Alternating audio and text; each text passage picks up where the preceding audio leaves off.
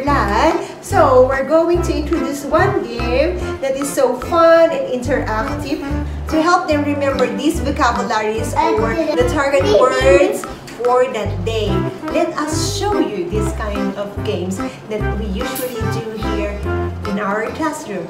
But before that, let me review our teams is about rooms. Okay? So, Izumi, what is it? Bedroom. What's this? Bathroom. What is it? Kitchen. What is it? Living room. Very good. Okay, one more time. Question is like this. Where is it? Bedroom. Where is it? Bathroom. Where is it? Kitchen. And where is it? Living room. That's right. Now we're going to play now. Ready? Steady. Go to your position.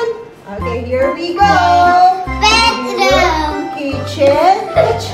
Bathroom. Rock, scissors, paper. 1, 2, 3. 1, 2, 3. She's going to start from the beginning. Ready, go.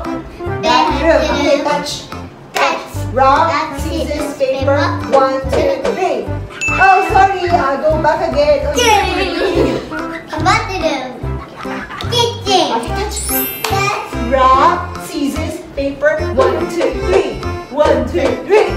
Oh, goodbye. Go back again.